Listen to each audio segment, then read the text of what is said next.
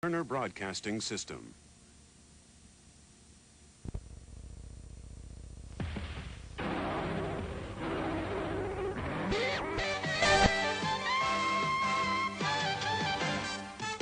We'll talk with the mother of the late Heather O'Rourke about the death of the child actress. We'll meet some Hollywood personalities who've overcome their disabilities and shine like stars. REO Speedwagon hits the record bins again with a greatest hits album. And we'll take a look back at some of your favorite TV game shows.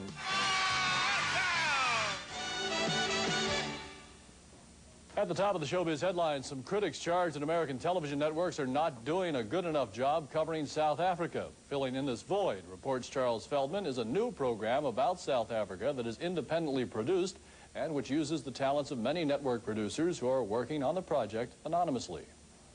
South Africa Now is a half-hour show that, say its creators, is designed to fill in what they say is a critical gap in American TV coverage of South Africa. This is the story of our time, the story of the century, the story of the majority of South African people, both black and white, who are struggling to be free. And to devote, if you will, a minute 30 of spot news in the United States is simply not sufficient. ABC News producer Danny Schechter agrees. He's written extensively on the subject. If something dramatic happens, it tends to get covered. But a lot of the stories are not dramatic. Children in detention, you don't see them. They're there. They're being tortured every day. In this clip from South Africa Now, a child tells of alleged police torture in South Africa.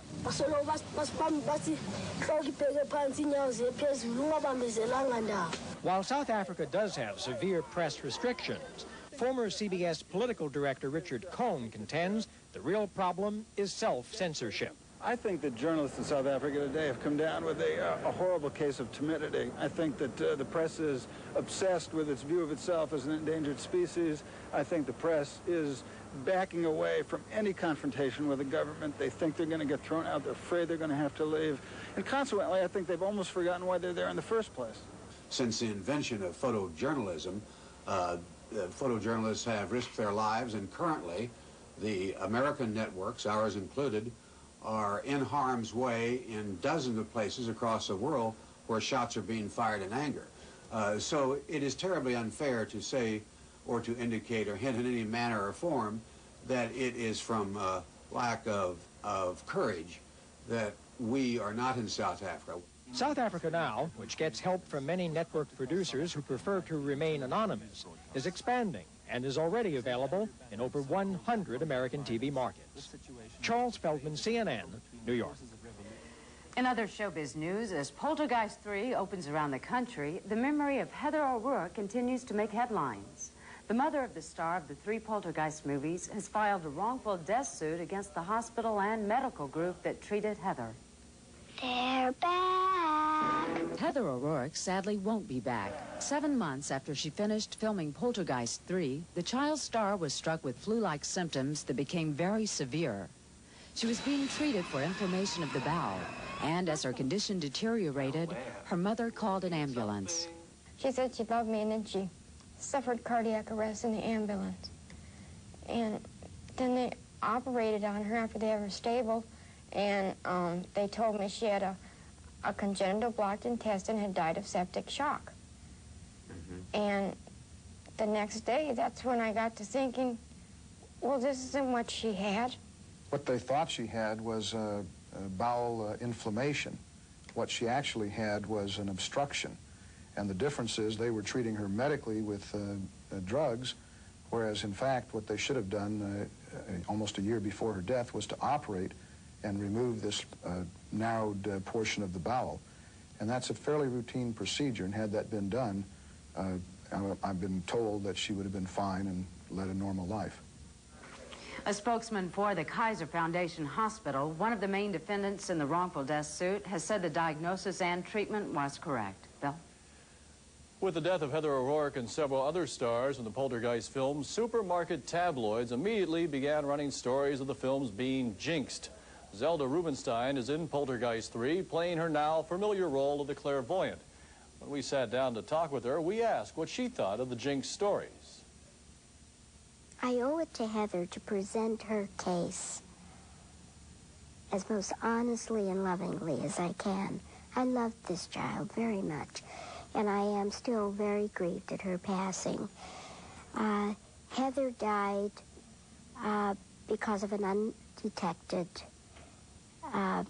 congenital anatomical defect. Julian Beck died from cancer in his mature years. Will Sampson passed away after receiving a heart-lung transplant. It's my understanding he had an environmental disease. And Dominique Dunn died at the hands of an extremely ill-directed, passionate boyfriend. These are reasons. I do not call this a jinx. So I think that it's pretty much a courtesy to put to an end this superstitious crap. There were also stories published that during filming, scripts would mysteriously vanish and objects would fly around the set. No, I've never had any experiences like that. Okay. No, I think it's hype. The objects we do see fly around can be credited to special effects people. And of course, some chills are courtesy of Zelda as Tangina. A character Zelda Rubinstein hopes to continue playing, even, sadly to say, without Heather O'Rourke. I believe that there's room for more. And a lot will depend on the public demand. Coming up on Showbiz Today, come on down to a look at some of your favorite TV game shows. Tomorrow we'll talk with actor Roy Sharkey about the hit series Wise Guy. And later this week, we'll chat with sexy Susan Sarandon about the film Bull Durham. Showbiz Today brings you the latest entertainment news. Stay with us. And now back to Showbiz Today on CNN. In the latest Nielsen ratings, Dan Rather is back on top in evening news after 6 weeks with Peter Jennings in the lead. Here's what's on top in prime time. Cheers is on top in the latest Nielsen ratings. A Different World takes the #2 slot. The Cosby Show, airing while the sun is still shining this time of year, is down in 3rd place. Night Court is 4th. The CBS Sunday night movie, That Secret Sunday, rounds out the top 5. For the week, NBC leads with an 11.8 average rating. CBS was 2nd with a 10.9, and ABC 3rd with a 9.3. Add those figures up and you get 32, which means fewer than 1 in 3 TV households were watching the big 3 entertainment networks during an average primetime minute. Bill? There is no more durable form of television than the game show. They were among the most popular programs in TV's early years, and some of the same games with minor alterations remain on the air today. Sandy Kenyon talked to the author of a new book on the subject. The most famous 3 words in game show history also serve as the title of a new book about the genre. Game shows are another world unto themselves. And they really don't change that much. You know, the game always remains the same. Never was the old saying more true that everything old is new again. They're recycled so many times because it's hard to come up with a new game and because more people are apt to tune in to a show that has a familiar title. Let's make a deal. Queen for a day. Concentration, 5th annual Challenge of Champions. Early game shows were based on familiar parlor games, and they still are today. Wheel of Fortune is nothing more than hangman with props and a beautiful woman. At this point, they've all been done. So, you know, they've got people in Hollywood who are scratching their heads out every day trying to devise some new twist on it. The game is always the star here, and no one knows that better than veteran host Alex Trebek. You do not sit at home and watch these shows in a passive manner. You actively participate. You sit on the edge of your seat and you want to get in there, and as soon as a clue is revealed, you shout out a response. Inevitably, some who do well at home want to participate in person. If you want to be on a game show, A, practice, watch the show every day, videotape the program, and study. And if you find that you can play the game well and can beat the contestant on TV or be just as good as that person, you're probably going to do pretty well in the contestant audition. For those who do well, there remains a final pitfall, the Internal Revenue Service, because the value of the stuff you win is taxed just as if you took it home in cash. Sandy Kenyon, CNN, Hollywood. What's in a name? Well, in the movie business, a name can sometimes make the difference between a hit and a flop. Dennis Michael looks at the art and science of movie titles. Off Limits was shot under the title Saigon. The original name for Shakedown was Blue Jean Cop. Skip Tracer became The Squeeze. With millions of dollars at stake, tinkering with movie titles is common.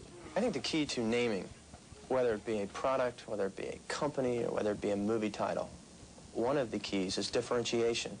It's the ability to create a name that gets you away from everybody else. Some movies are violating that rule this year. Big has become a big word at the box office with Big, Big Business, Big Top Pee-wee. The Great Outdoors started its life as Big Country, and Big Business nearly arrived with a different name as well. Things like Double Trouble and Funny Business and every other adjective in front of business that one could think that you might want to have a comedy with, and none of them sounded right or distinctive enough or interesting enough. Red Heat is a title that's distinctive and interesting. Great name. It's active. It sounds sensual. It's got a play on towards the movie, actually. I mean, red being communist and heat being police. But after Red Heat and Dead Heat, the makers of Outer Heat decided it was too much of a hot thing and changed their film's name to Alienation. A title can get credit for a hit. Fatal Attraction was nearly released with the title Diversions. I think we'll look back on Fatal Attraction many, many years to come and say, gosh, that was a great name. That's exactly what the movie's all about. However, a new title can't save a movie that's doomed to failure. Blind Camel was retitled Ishtar and still lost a fortune. A rose by any other name would smell as sweet, but this summer, don't name your movie Big Heat. Dennis Michael, CNN, Hollywood. Still to come on Showbiz Today, veteran rockers REO Speedwagon put out a greatest hits album. Tomorrow, we'll talk with Arnold Schwarzenegger about the movie Red Heat with Jim Belushi. And later this week, the Rascals are back in action. There's more Showbiz Today still to come right after these words from our sponsors. Wake up to what's been happening while you've been sleeping with CNN's Daybreak and Daywatch. Weekdays on CNN. New on the music scene, REO Speedwagon offers an album of their greatest hits from the past 2 decades. But band members Kevin Cronin and Bruce Hall are not resting with the album's release. Both are banding together with a few friends in a local LA night spot. Sherry Sylvester has more. The sound of REO Speedwagon is characterized by the ballads of Kevin Cronin, songs from the heart of personal pain and the experiences of life. Here With Me is their latest. It's my fate to have you here with me. But Cronin cares for more than the sound that has kept his Speedwagon in full gear for nearly 20 years. He also likes a little brass, a little soul, and the thrill of some back-to-basics jamming. We've kind of, sadly learned that the